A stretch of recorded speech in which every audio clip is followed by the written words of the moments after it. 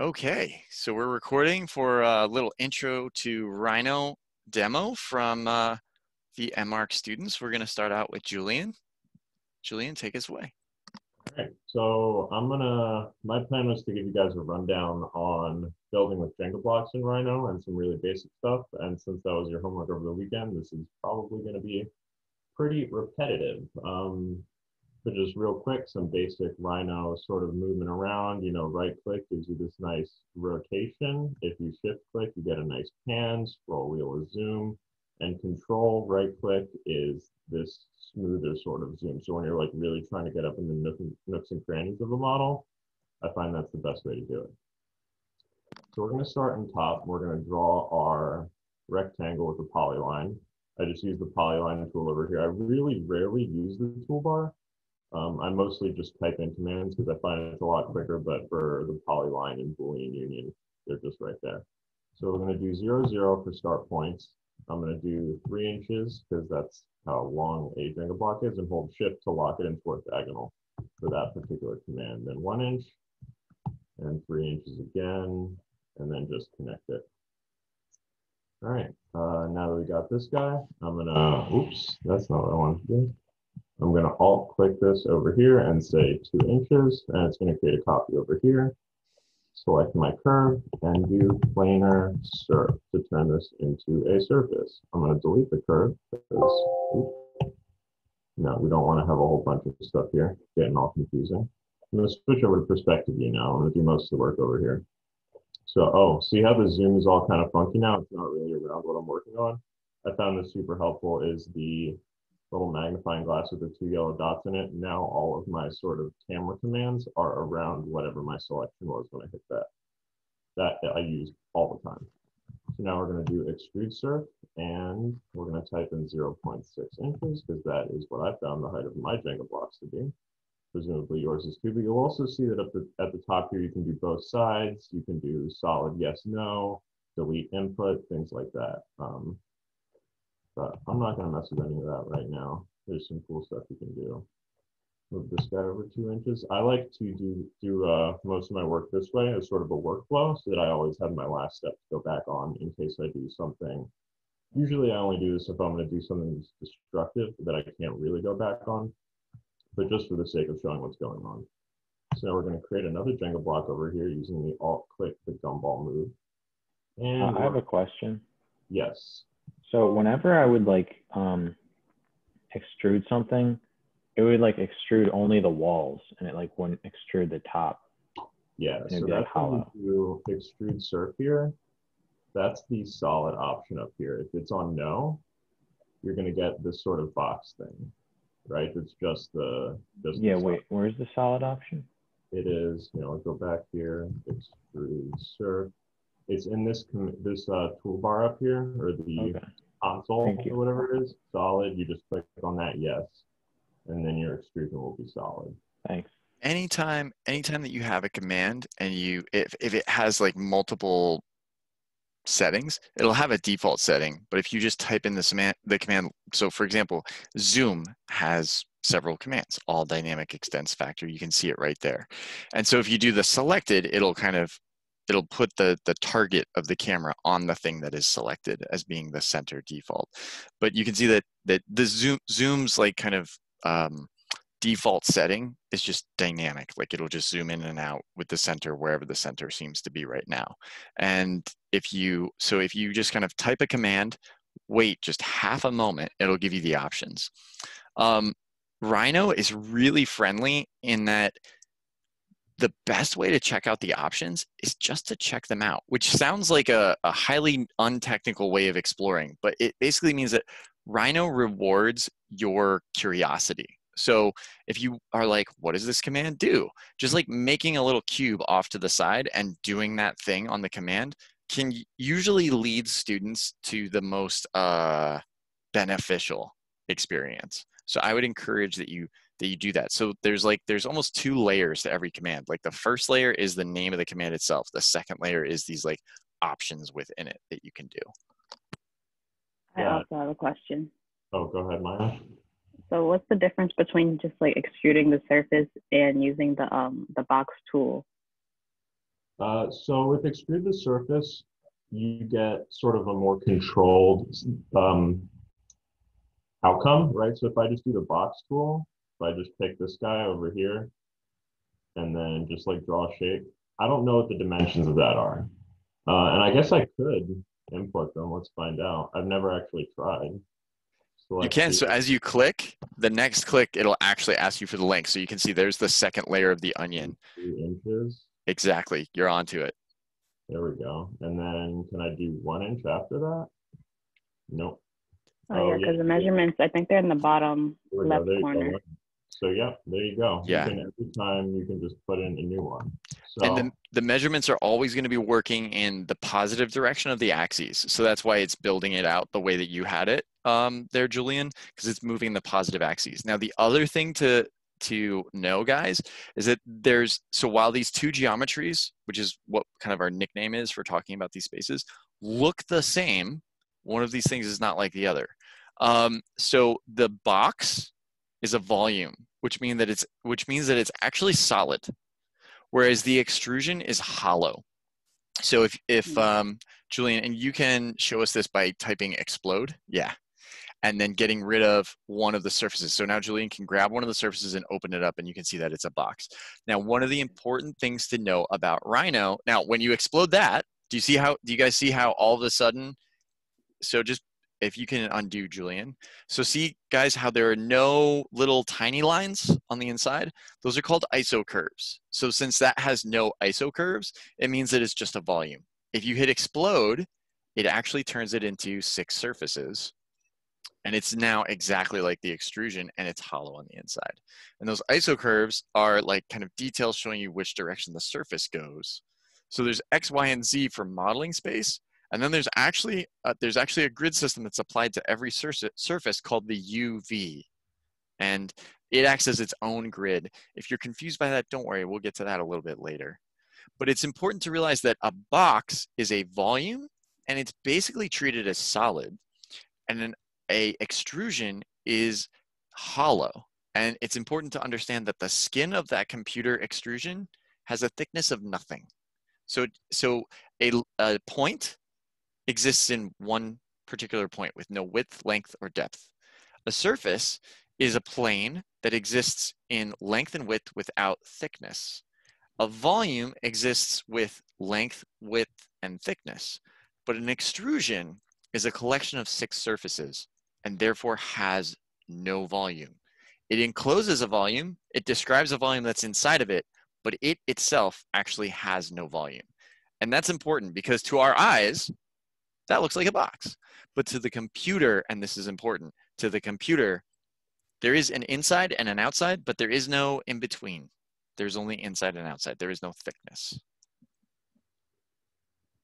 So that's actually an excellent point, Maya. Thank you, because later on I was going to say, if you guys have better ways of doing things, please let me know, because I imagine you'll think of them as we're going along. Actually, can I join these?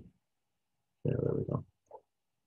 Because Rhino is sort of just about doing things, and then you go back and realize, oh, there's a better way of doing this. So to make the next step into making this a Jenga piece is to curve our edges, around our edges. I had been working with the not curved edges before, but I thought, why not? For the purposes of the demo, it's kind of nice. So here I highly recommend shift clicking even the first one, because if you just click it, it's going to start dragging stuff all over the place, and it gets confusing and annoying. So now that we have all our tails clicked, we're going to pick one to sort of just drag down, and you'll see, kind of hard to see, there you go. It's white there, and that's going to project our curve. And when I let go, it does it for all of them. You hit enter, and boom, you got a Jenga block.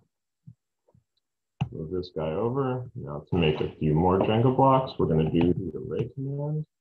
I want 3 in the X direction, only 1 in the Y direction, and 3 in the Z direction. And I want, then it's going to ask you for your distance between them, 1 in the X direction, and then 0.6 in the Z direction. There you go, you got a nice little stack of Jenga blocks. I'm going to move this guy over, let's say 5 inches. And going to start moving around these Jenga blocks. So you'll notice that if you select from the dragging to the left or right to left, it selects anything that you go over. But if you drag from right to left or from left to right, it only selects things you encompass entirely. So that is a neat little helpful tool for selecting things in different ways. Also, I noticed that in Rhino, 0.5 inches, undo is the same as in pretty much every other program, right? It's Control Z, but redo is Control Y for whatever reason. I don't know. That's the way they wanted to do it. So I'm just sort of playing with these blocks and moving them around. Oh yeah, I was going to move this guy up 0.5 inches. And this guy down negative 0.5 inches. Oops, that's not a point. Cool. So we have this sort of thing in here. I'm just going to keep doing steps just to sort of. Oh no, that is not what I wanted to do.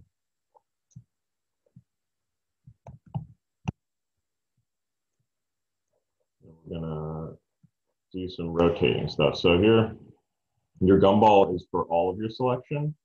And I want to rotate all of these 90 degrees. So I just click on the red bar, because if you just drag it, you get this sort of free rotation, which isn't accurate, but it can be fun to mess around with. If you click it, you can enter an exact degree amount. If you hit shift when you're dragging it to rotate, it'll lock to 90 degrees. Yeah, shift is just generally orthogonal lock for any command in which it is applicable. So I just noticed through trial and error that 0.1 is the remaining distance to make it flush with the surface. You could do move, but I find that with move is kind of an iffy command because it goes based off of your locks that are down here, and the locks in Rhino tend to be kind of difficult. You might want to start using control lines, construction lines, and things like that to help get more accurate locks. Like if you're going to do a twist in particular, you definitely want to draw a line straight down the center of whatever object you're doing. Because if you have like a solid and you're trying to rotate like a rectangle, you can't just click the center of the top. So here I'm going to do Boolean union, which is these two circles over here, and it's going to make them all grouped together and individual objects. So you'll see that if I explode this, right, I have each one of these is now, oh, it should be a surface. I guess it's not. Anyway, I'm gonna move that over 5 inches, maybe 7. And rotate these guys. One thing that if you guys ever figure out how to do, please let me know, is move objects towards each other or away from each other and not in exactly the same direction. I haven't figured it out. I haven't done too much work on it, but I think it would be really useful for things like right there, instead of doing each 1.5 inches, just having them move together all in one command. Mirror. Okay, thank you, Andrew. Perfect. I will remember that. And then I'm gonna do this, -3 inches, and we got a copy over there. Easy. Make another copy with the alt click, and then plot this guy over, 2.5 inches, and -2.5 inches. So there's like nope, forgot the alt. So there's like a really simple, just building with Jenga. If you want to get like a nicer look to it, you can just do the drop down render. It looks a little prettier. I mean, it's not pretty good with Jenga. Can you just hover on that for a moment just to show us that there's some different options there? Wireframe, shaded, render, ghosted, X-ray, technical, artistic, pen, Arctic, ray traced, new mode. Can you just do the wireframe just for a moment, just to show us what that looks like? Sure. I think Minwoo's going to go over some of that stuff. All right. Excellent. Excellent. So I just wrote on the screen, which is actually really handy because when I'm teaching you guys, I can't do that. So I just wanted to point out a couple of the commands that Julian's going through. Now, Julian, you weren't this fast when you started, but you started not that many weeks ago using Rhino, right? Before that, had you used Rhino before? No, I learned Rhino in, we had to learn it in like 2 days. Not Yes. really learn it, but like, we had a crash course in 2 days and then it was like, okay, you had 2 days of practice and now you have an assignment to do with it. Right. So Yeah. so I just want to point out that like it's you've spent just a little bit more time than the undergrads in this class, but it's not let you just like super are comfortable with this. You've practiced. So it'll come with practice and exploration. And so if you guys are like, "Oh my God, what did he just say?" Don't worry. We're recording it so that we can possibly share it. And I'm going to write down some of the commands that are important on the screen. And one of your classmates has also written down a bunch of the commands. Thank you, Morgan, for that stuff. So should we transfer over to who's next? Yeah, and I just want to say that like it really is about practice because the first time I even did this model, I just took the Jenga block and I did array 3 in the X direction, and then I took that 3 pair and arrayed it 3 in the Z direction, and I was like, oh, I'm an idiot. I could do both of these arrays in the same command. So really, it's just like doing it over and over and realizing, oh, there is a better, faster way to do it, and that's going to happen. It's always that way. So Magenta on gray is a horrible color combination, but I just want to underscore, don't worry. It's about practicing, all right? If you don't feel like you're getting it down, don't worry. It's about practicing. Trust me, you guys made really ugly cardboard models before you made really beautiful cardboard models. All right, who's next? I guess I am, right? All right. Yeah. Let me get set up real quick. So has anybody got questions as Minwoo's kind of getting settled there? One of the other things I would just say while you're thinking of your questions is that Julian was altering the way that his click works, just like in Photoshop or in AutoCAD. By holding down the Control, the Shift, or the alternate button, you'll kind of enable different commands, like it'll lock to a grid, or it'll open up a special command, or it'll kind of bind it so that it's working in a kind of a quote smarter way. So that's something else that you guys can think of. Again, it's trial and error. It's about getting kind of comfortable with it. It took me a long time to get comfortable with the fact that spacebar in the world of AutoCAD and Rhino, spacebar is enter, which doesn't make sense because enter is enter. But in this world, spacebar is also enter. So this is a file that Julian shared with us over the weekend. So it may look different, but oh well. So I'm just gonna, so like before I get into anything, like sometimes like Rhino is gonna be like a huge pain in the butt and it's going to set in different units. So the way that you want to change your units is in this middle bar right here, you want to click the yellow gear for options and then go down to units and then make sure like inches is on or your desired way of measuring. Because who knows, you might use millimeters and you're better at that.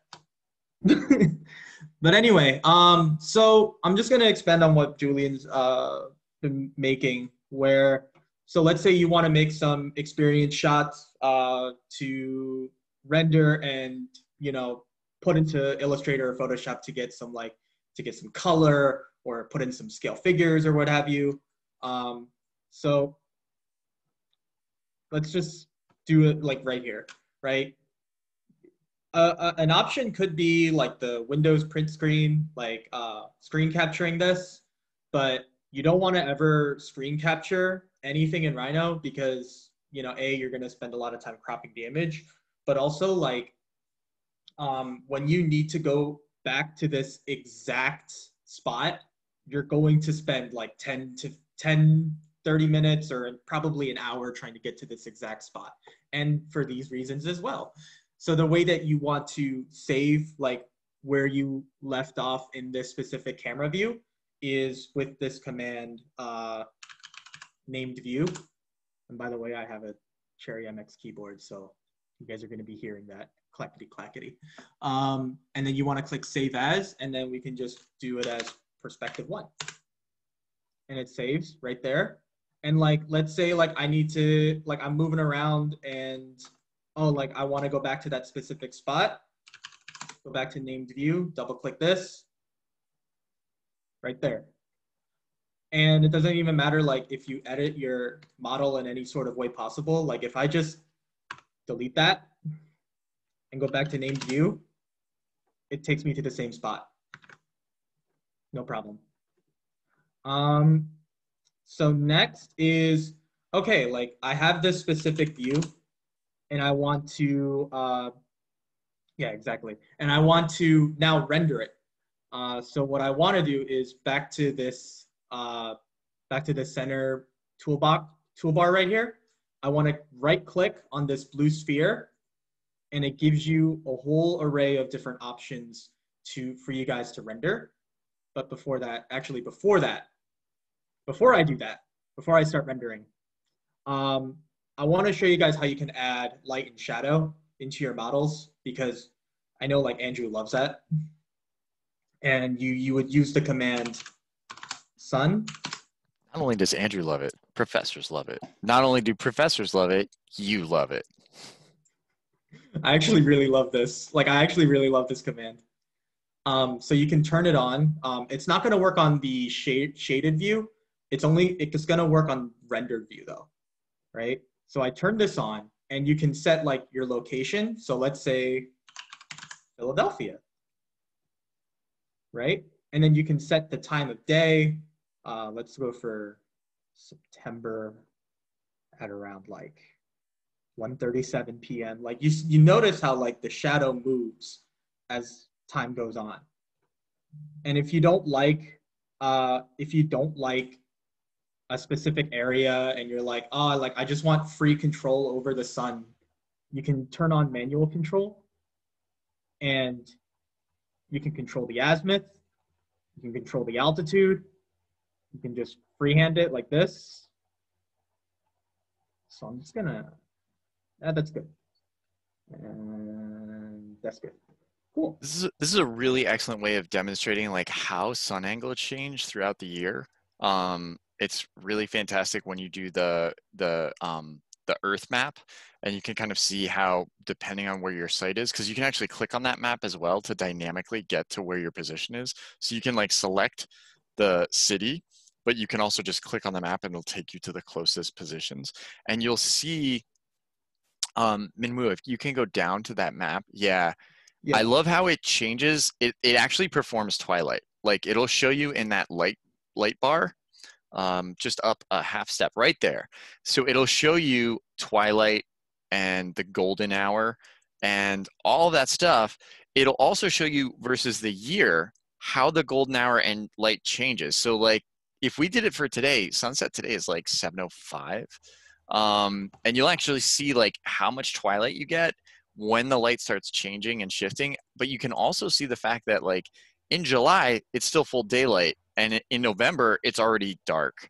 And I think that that's really important because the sun angle is also changing. So sometimes you know the place and the time, but maybe not the sun angles, or you know the sun angles that you are designing for, but you don't know what time of year that they're going to enact.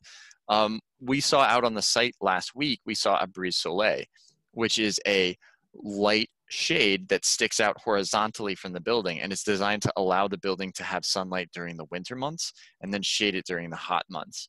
And if you were to model that brise soleil here and then run this as kind of a solar daylighting survey, you could actually see how it works. And that means that not only is this a valuable tool for like getting lighting effects, but it can also be used for designing. Like if you want shadow in a certain area during a certain time, you can adjust it. So this is really, really valuable. Thank you. Yeah, and you know, if you don't want to be bound by the concept of time, you can always just do it manually.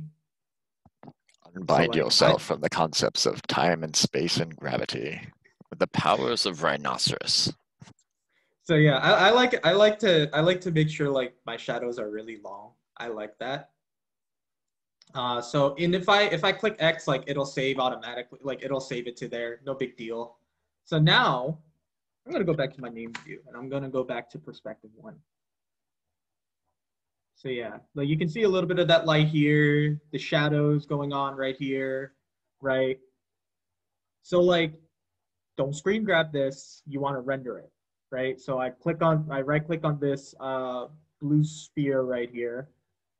and it gives you a huge array of different options. You could even like change the background color to like blue if you want to, or gray or white, right? And then you can change the viewport, like you can change the dimension. We can do like 1920 by 1080 if you want. Change the DPI, always do 150 at least. And then you can change the quality of your render. For the sake of time, I'm just gonna do a draft quality because that's probably the fastest besides from low. But you don't wanna turn in a draft quality image because this is what it's gonna look like. You can see like how it's all like grainy and not well done. If you change it to final quality, it's gonna look sharper, it's gonna look less grainy. And then you can, put it into Photoshop and Illustrator to do some touching up. And then to save this specific image, you want to click the Save As button, type in example, and then there you go. And then now, like, I can pull up my my photo into Illustrator or Photoshop and do other things. Yes, please do this. Do this. Always. No matter what it is, year, month, day, always. Because if you lose a file, you can still find it by doing a name search. Because if you open a file that you made last year and you change it in any way, the computer thinks that it was changed the day that you made that change. So let's think that it's next year. And actually the reason why you're doing this is for your future self. All right. Your future self will thank you for being organized because your future self is like, oh my God, I need to make a portfolio. What did I do last year? And you want to quickly look up and know what it is. And you are going to be hating yourself when you're like, is it final draft? Is it final draft? Is it final print this one stupid draft? Is it, Andrew, I told you that this was the final last draft forever. Draft or final? So just name it with the year, month, and day. And then you can even do like A, B, C. It can be like hurricanes. You can get into naming it alpha and beta. But that works a lot better just as a baseline. Eventually, you'll develop your own method of organization. But until you do that, just do year, month, day. That's essential. Yeah, and one last thing. I know like axonometrics are a big thing, especially like when you have like an array of models like this. And so like maybe like your professor wants to see like your whole array of models here. So I would go into this drop-down button and then set view, isometric, and then you can choose from any one of these selections. Let's see, southeast. Yeah, that's good. And then you can, render that. And I just want to call out this for just a moment. So before, Julian, you were modeling in a perspective view, and the default view is perspective, and we tend to just go with the defaults. When you guys are designing, I think it's much more helpful to design in a parallel projection. So if you could just go through that one more time and move really slow, just click on that chevron, pull down to set view, over and down to isometric, and you can set that as any of those views. It's really helpful to model in a non-perspectival view. The reason is because if you're in a perspective, you can throw something to the horizon. Well, in a perspective, the horizon is infinitely far away. So a couple things happen. Number one, your computer is going to try its best to throw that object to infinity, which is going to make your file size really large because it doesn't matter how tiny your model is. If something exists infinitely long away, your file size is infinitely big. The other thing that it is going to do is it's going to slow down your computer while it's trying to figure out how far away that object is. So you're going to get some stutter in the frame rate that projects onto your computer. And the last reason that you shouldn't do it is because it gives something to your computer to snap to that's so far off screen that it might seem like it's a straight up and down line, but it actually might be 0.001 degrees off of perpendicular. And that becomes really important when you want things to line up or be on a column grid, or later on when you want to 3D print stuff and you need stuff to align perfectly. And it's so close that it looks like it aligns, but it doesn't. And there's no way for you to tell except completely rebuilding the model. And so you're like, former younger self, why did you name this final, final, final? And why did you put something at infinite distance away? It's a very common mistake to make. It's very easy to just get into the practice of, there's a couple things that you guys are doing here that are excellent. And I know that you're excellent because you learn from the people that I train. So one is, after every step, just copy and paste your stuff over. That way you can show your work. That way you can get credit for your work. Name and save your views and what it is that you're working on. Make sure that you save it at a good DPI and give a good file name. And then lastly is design in an isometric or a parallel projection. That's those things. If you guys do those things, it keeps the model resilient, and then it allows you to explore, which makes life fun. If you don't do those things, it makes the model kind of twitchy, and it makes life very frustrating. And it also means that it's really hard for me to help you when you're having questions.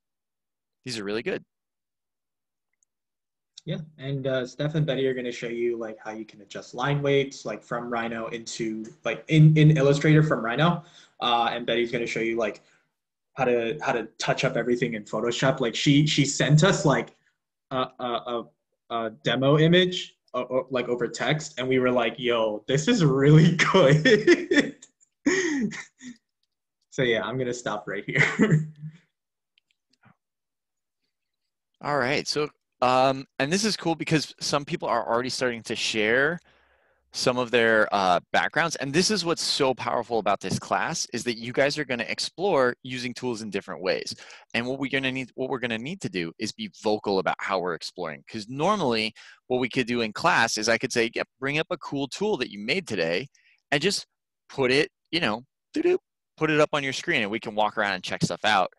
Now we need to make sure that we're sharing stuff. And I got to say that Julian and Minwoo and Izzy figured out that they can use my Zoom room by just logging in, letting me know that they're there, and I can set it up and make screen sharing enabled so that they can do, you know, you can have collaborative sessions without a time limit, which is kind of nice. So that's an Easter egg that we'll embed in the middle of this video.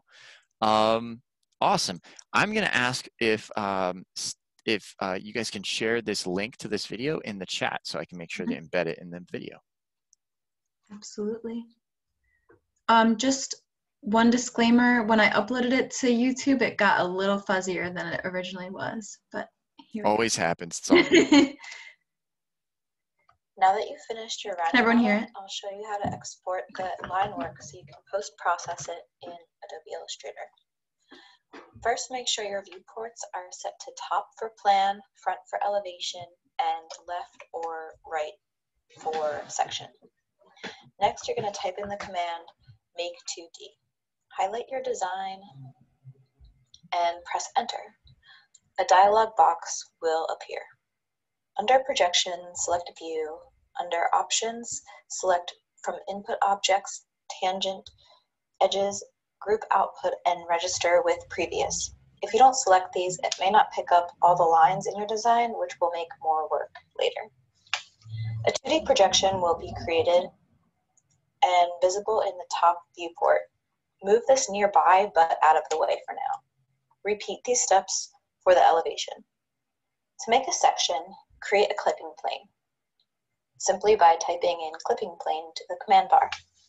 Create a rectangle around your work a little wider and a little taller than the design itself. Adjust accordingly. I usually slice the design right through the middle. Now, make your new section into 2D line work. Before exporting, I like to arrange my designs in an organized way, usually a vertical line. I like to put my elevation under the plan so that I can eventually make construction lines connecting the two. Select all three designs and go to File, Export Selected, and save as an Adobe Illustrator file. It's also a good practice to save your Rhino work as well. Now go to Adobe Illustrator and open the file you just created. Enlarge your designs by expanding while holding down the Shift key. Otherwise, it'll free transform and distort your line work. The first thing you should do is inspect for any out of place lines. Usually there are at least one or two to fix, like this one right here. You can use the eraser tool or just manually shorten the line back into place. Now, line weights are important for conveying depth, especially in a section. Parts that are closer should be thicker, and parts that are farther away should be thinner. Select the stroke panel to the right of your dashboard and adjust the line weights here. You can also make arrows and dashed lines from this panel as well. The great thing about exporting from Rhino is that it saves each line individually, so you can select them easily instead of having to trace your entire design. To thicken a line, use the direct selection tool, which is the second mouse down from the top on the left tool panel. Select the lines that you want while holding down Shift and increase the line weight. So finally, I'll just briefly walk you through how to make construction lines in Illustrator. Go back to the stroke panel to the right of your dashboard and check off dashed line. Under the dash quantity, 4 is a pretty good number. And you're going to want to turn the opacity down to about 60%. And the line weight of a construction line should be no more than 0.75, but I think 0.5 is usually subtle enough. Now that your strokes are set properly, use the pen tool to start creating a bunch of horizontal and vertical construction lines and copy and paste those into place. Construction lines should be used to accentuate features of your design. And you'll end up with something like this. Thank you so much for watching this video. I hope that you enjoyed it. Thank you for letting me troll your video. I really enjoyed it. Construction lines are so important, and it's one of the things that shows how you're thinking about stuff. The other thing is that you can actually make construction lines in Rhino ahead of time. I oftentimes make a layer that is called construction lines, and I put it on for things to snap to align with. I put notes on there. I will write notes to my future self, like, because I might have to take, a couple days off or work on a different project and my headspace might change. So I want those on a layer that I can turn off, that I don't need all the time, but that I keep for myself. But I oftentimes turn those on and then do click and hold for the line weights and make those into their own construction lines. Construction lines are like, they're the connective tissue, they're the glue, they're the neuro pathways to show us how relationships exist on your model. They are essential. They're not optional. And putting them on makes the drawing feel like it's grounded on the paper, even when that paper is digital. Very cool. Next up. I think Seema. Yeah, Seema has her hand raised. Seema's got a question. I can't figure out how to lower my hand. Seema's question is, how do you lower your hand? It's on participants. It's in participants, and you can click lower your hand. I can also lower it for you if you want. Okay, yeah, because I only see raise hand, but my hand's already raised. That's all right. I've got you lowered now, Seema. Do you have a question? Or is your question just how to lower my hand? No, I was going to ask Steph to share the link, but she did, so I'm good. Thank you. Awesome. I have my hand raised and I can't take it down. Betty, are you up next? Yes. Thank you so much. Okay, can you guys see this? Yes. Okay.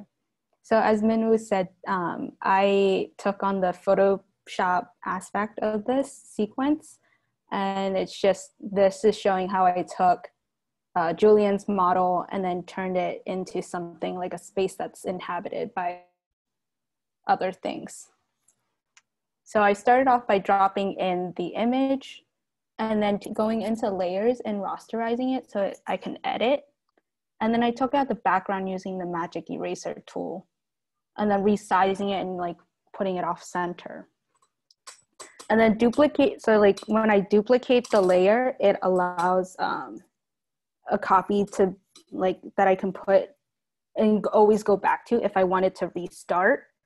And then I have like a copy that I can edit directly on top of. So that's what I did there. And then for this part, I wanted to darken this side right here. So like by using the quick selection tool, I was able to select like all of it. And then I went in, like it selected parts where I didn't want to, and I just deselected by pressing down Alt and just clicking on those areas, and it automatically deselected. And then once like I have all the correct areas that I want to select, I went and used the brush tool, which will show up in a minute. And I use like the darken mode and setting the opacity to 30, and I set it lower so I'm able to build up that intensity rather than having it be super dark all in one go. It just allowed me more control in how dark I wanted something to be. And like, I just went over it multiple times to achieve that darkness.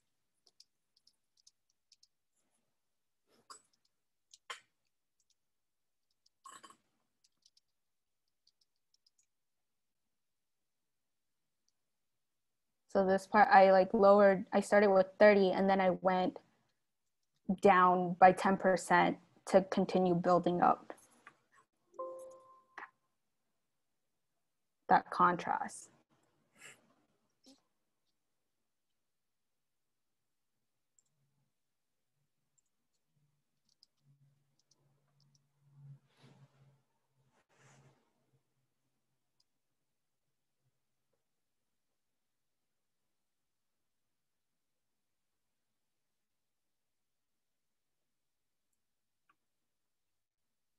This is really nice to just see how you have to slowly build up stuff.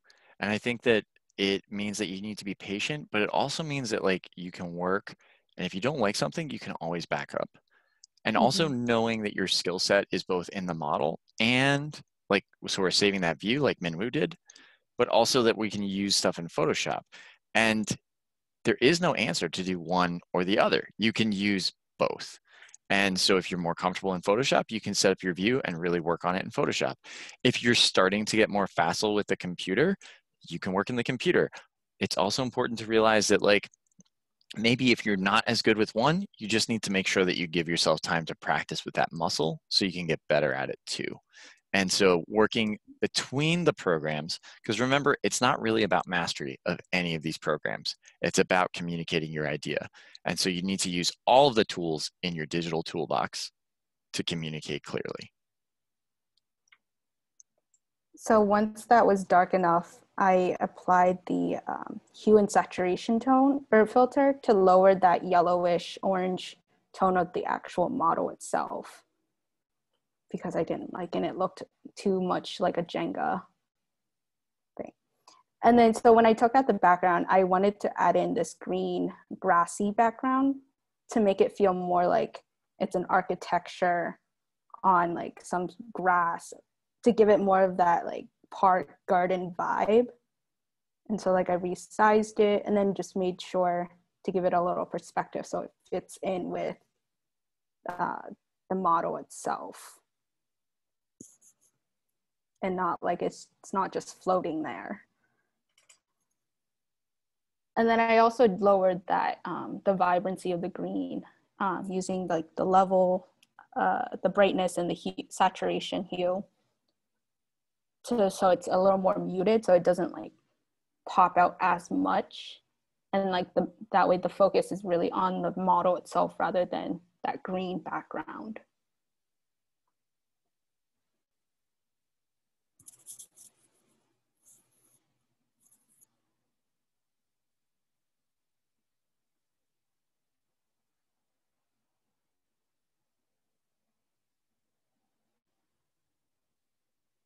And then because I was going for an architecture vibe, I wanted to create some sort of pathway that led to the structure and then out of the structure. So there would be pathways going from the back or from the front to the structure and then from the structure out to the back.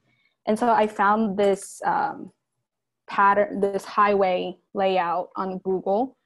I brought it into Photoshop, and what I'm ultimately doing is taking that shape of this highway pattern and cutting it using that form with that I got using the selection tool.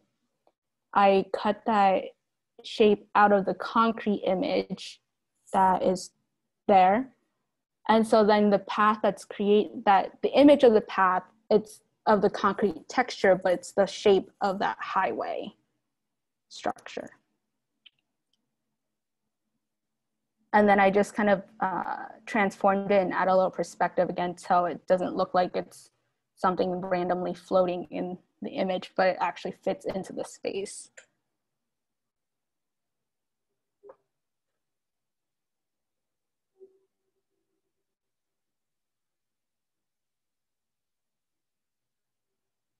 And I found that using, so there's two ways doing perspective that I know of in Photoshop. One is to use the actual perspective tool under edit. And then the other is just to hold down Command or Control, depending on if you're on Mac or PC. And then just clicking on the transformation points at the end of the image. And you could just drag and pull. And I found that it's much faster. And then here I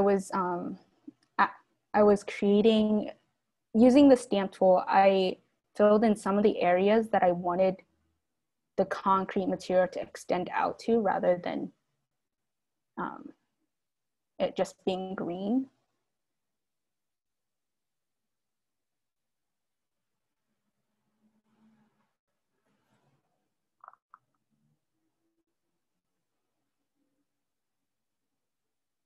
And then I just duplicated that path onto the back. So then I was like, it's like one, like you're going into the structure and then out.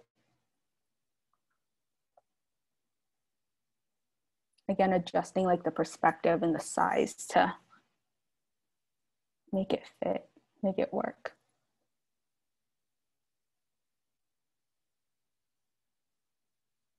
I think it's really smart that, Betty, that you're sampling from samples. And so you're using the shapes that you found in one photograph that have design features that you want, and you're using the texture and color from other layers, and then you're adjusting them to make them your own. And this is really important, because if we were just copying directly, that would be dangerously getting into kind of copying other people's work. But here, you're changing it so much that the original photographer, I don't even think, would recognize the outline of the subject that they took the photo of, because you've changed it so completely. And that's really important. And also working in a way that gets you closer to your idea, right? These aren't the exact pathways, but it gets you to the idea of what it is that you want, so that you can start designing that stuff. And I think it's really helpful, because really the objective is to work on the architecture here, but allowing it to be grounded gets you a little bit closer to figuring it out. So it's really helpful to see all that stuff kind of coming together, right? Some things are loose, some things are tighter. Everything gets an appropriate attention to detail, and everything is getting careful craft. And then after that, in Photoshop, I realized there was actually this feature with trees where you can actually drop in trees. And like, I thought it was really cool. So I added those trees in to kind of just populate the space a little bit with something other than grass. So I just dropped in the oak tree, a couple oak trees, and lightened it up manually by just selecting it and then using the brush tool to lighten where like the direction that the sun would hit the tree in.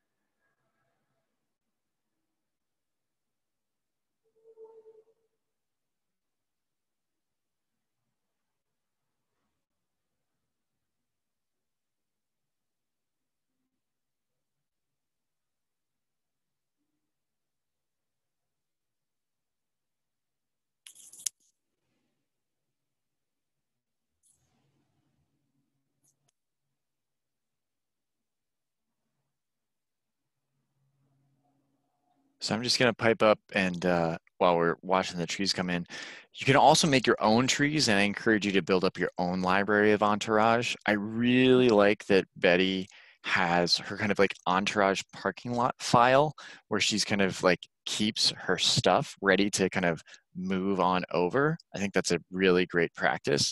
The other thing that I would say is that some of the automated tools like grass, like magnetic wand, like magic wand, like the tree tool. I call them Spider-Man tools because if you know you're Spider-Man, with great power comes great responsibility. And Spider-Man gets told that because with great power, there's a chance for it to be enticing to kind of reuse it or use it kind of irrationally or irresponsibly. Here, Betty, to get across your idea, which is a vignette model project and a quick output where you want to get an impression across to people, this is a perfect option to use the tree tool. But to use the tree tool at a higher level would be necessary if we were looking for something that was more polished. Now, for this first part of getting to know Rhino, it's about working quickly, it's about iterating, and it's about translating those ideas so you can get feedback quickly and efficiently. As we start to move through the semester and as your abilities increase, I want to make sure that you guys are spending the time to get across the things that are most important to you. And if you want to know another way of making trees, just check out the digital demos online. There's a great example towards the end of how to photograph and clean up your drawings that shows you how to draw your own tree and how to Photoshop your own trees. You can make those into entourage. You can put them in a parking lot file, just like Betty's doing here. So again, it's just I'm not critiquing it. I'm saying this is a good tool. Make sure that you know when to use it. Mhm. And then I went in and just added some shadows to the tree so they don't look so flat by using the brush tool again.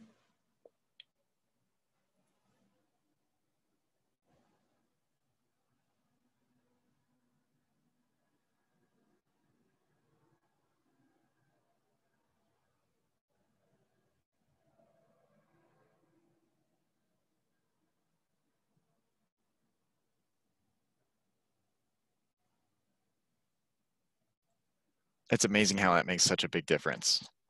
Mhm. They're no longer floating.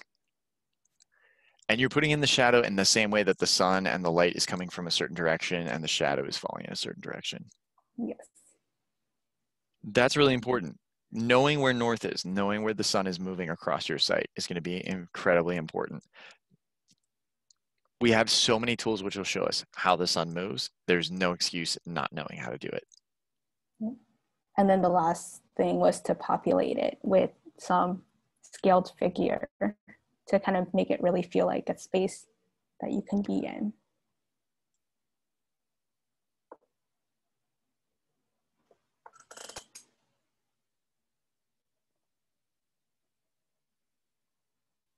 Wow, and look at how it changes when you scale it, those people down through different levels of scale from like 4 times what they were to half of what they were to half again what they were.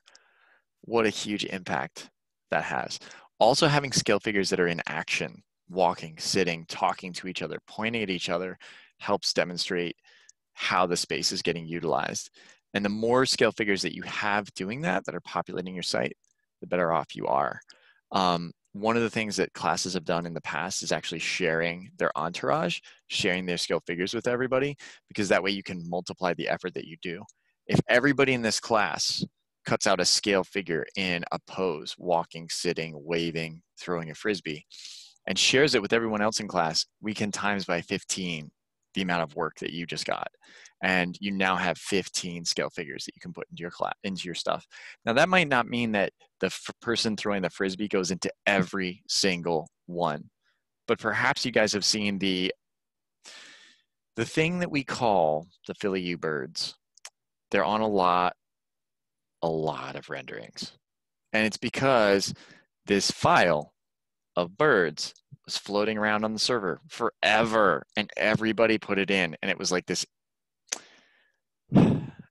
Anyway, I don't even know why I just went over it because now I said the words and now it will come back to haunt me.